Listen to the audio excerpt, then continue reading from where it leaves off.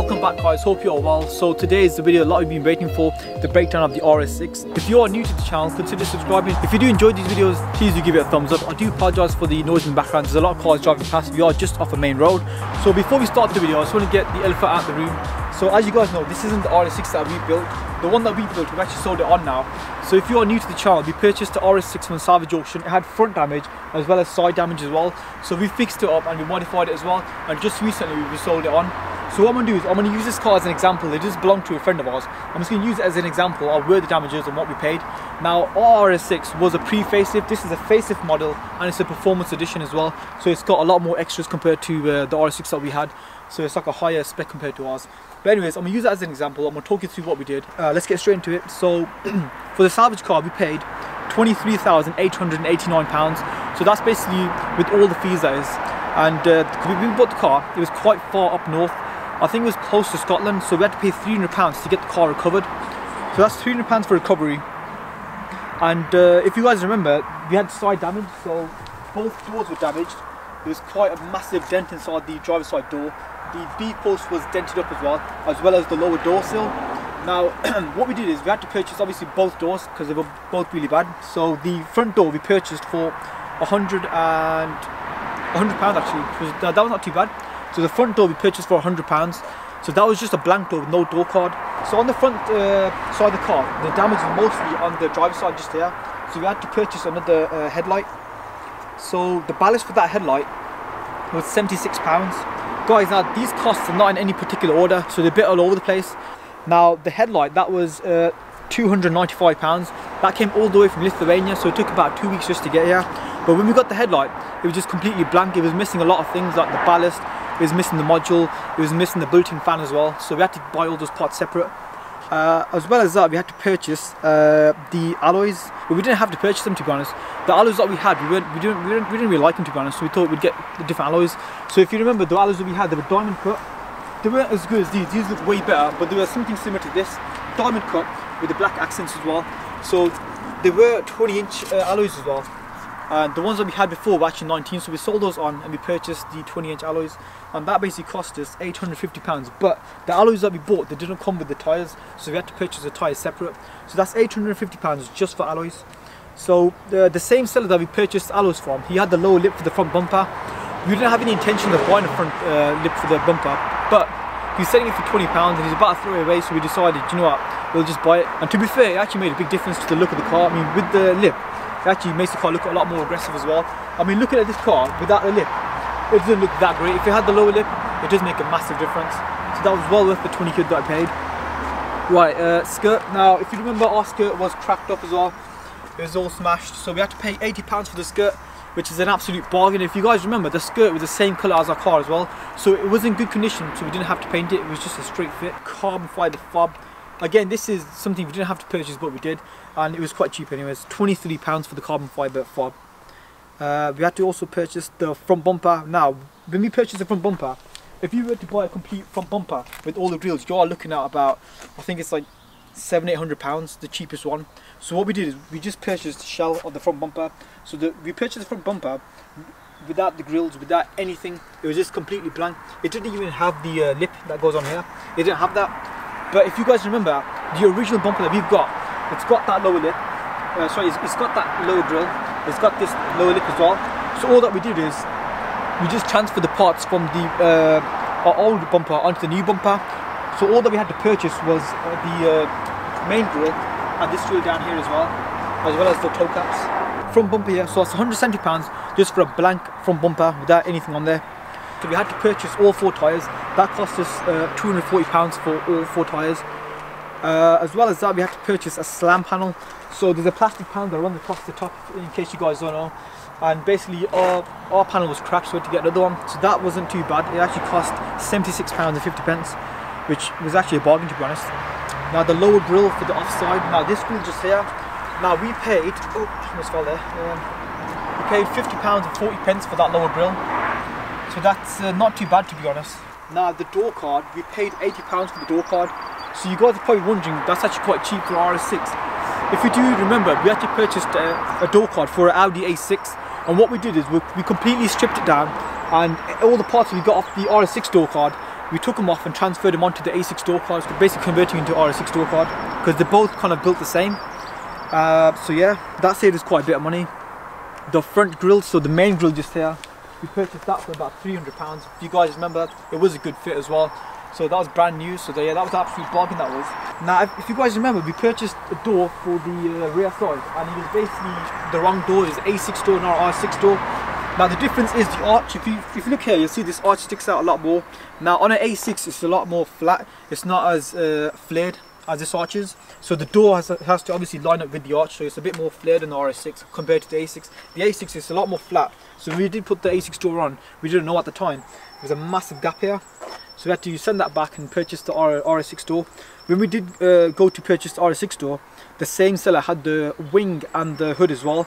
Now we purchased the rear door, the bonnet, as well as the wing as well. I think it was the driver's side wing that we purchased. Yeah, it was. Driver's side.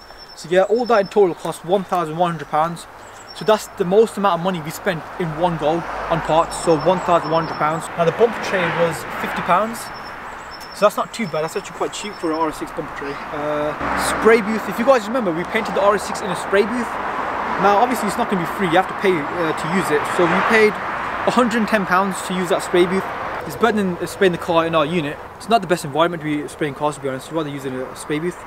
Anyways, the remap, if you guys remember, we did modify the exhaust, and we had someone come down to do the remap on it. He charged us £180 for the bangs and pops, and to be honest with you, the car sounded absolutely insane. As you guys heard, the sound of the car was just completely different to how it sounded before the remap. So it's definitely worth spending that little extra for the bangs and pops. Now the paint and lacquer, we spent £130. The headlight module, like I mentioned before, we had to purchase the ballast, we had to purchase the module as well. So the module itself was £30, so that's not too bad. Guys, now the tour eye cover. Now apparently on the RS6 there's like loads of different types. You got the pre-facelift, you got the facelift, and I don't know what other model you get as well. But anyways, we purchased one for £12.99, we purchased another one for £7, and they were both the wrong ones. Even though in the title it said it's off a 15 plate. In the 15 plate you get a pre-facelift and you get facelift as well. So those two tour eye covers didn't fit. If you come on this way, if you guys remember, the RS6 that we had was, there was a lot of chrome on the RS6.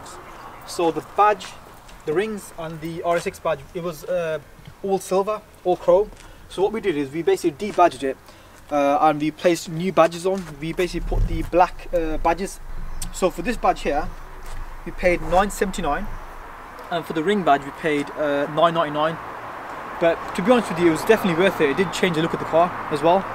Now the vinyl wrap, now if you guys remember, the RS6 that we had, it didn't have black trims like this.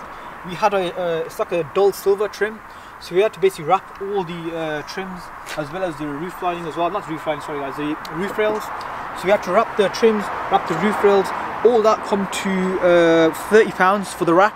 Now the headlight coating. Now the headlight that we did put in the car, it did need coating. So a good friend of ours did the coating for us. He only charged us £30, so that was definitely worth doing.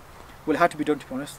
So the toe cap, now if you guys remember, I mentioned we purchased 2 toe caps and they were the wrong ones, so we had to go to the dealership. Now if you can't find parts anywhere else, we do go to the dealership to purchase the parts. They charged us, just for that cap, they charged £39.80, so it is quite a lot of money for a small little cap. So yeah, the headlight fan. Now again guys, we had to purchase so many parts for just that light. We had to purchase the fan as well. The fan itself was another £35. So we had to purchase the ballast, the fan, the module as well. So there's a bunch of parts that we had to purchase for that light, so it all added up. The windscreen itself, that was £250. That's with the fitting, definitely worth it. Engine under tray, further £50. The lining as well. So underneath the car you've got massive rectangular trays that run across the bottom. So if you come on this way, just back here, there's a massive tray that runs across the bottom. We had to purchase, I think, one for this side, and we had to also purchase the splash guard as well for this side. I think it was this side or the driver's side, but I don't remember. I know we had to purchase one.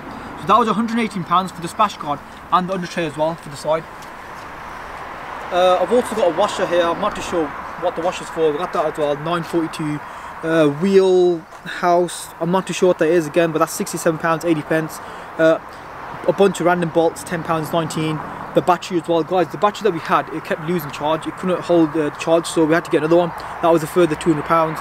The AC, if you guys remember, we had to remove the rad, get it refurbished, we had to fill it back up with the AC again, that was £30. The oil as well, we had to basically completely service the car, so that was a further £70. Now guys, if you remember, I mentioned how we purchased other rims. So the original rims that we had in the car, we sold them on, we actually sold them on quite cheap.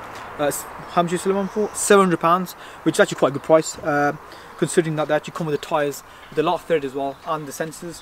So yeah, in total the parts come to £5,269 and 21 pence. If you minus £700, that brings it down to £4,569 and 21 pence. So now if you add the cost of the parts along with the cost of the actual car itself, that will give us a grand total of £28,458 and 41 pence. So all in all, to get the RS6 back on the road, to get it looking how it did, as you guys saw, it cost £28,458 and 41 pence. Now bear in mind guys, these cars, the cheapest 2015 plate I've seen is around £40,000. So the value of that car that we had, salvage title, is going to be around £35,000. So the car value is about £35,000. Now I also want to talk about the tax in the car. Now it's not the cheapest car to tax, I ain't gonna lie. I mean, my regular everyday car costs £30 a year. Now this car is the complete opposite. It costs £631 and 31 pence just for the year's tax. Now I was paying monthly, so my initial first month's payment was £97 and 15 pence. That's just for the first month. So what they do is after the first month, they drop it down to £48.56. So you pay £48.56 after that first month onwards. So yeah, it is quite a bit of money just on the tax itself.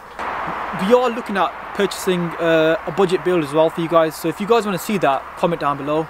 As well as that, we are looking for another performance project car as well.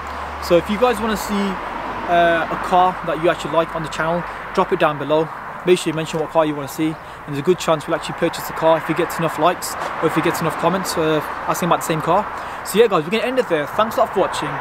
Be sure to subscribe to the channel if you are new, and like the video if you enjoyed it. So we're going to see you guys on the next video.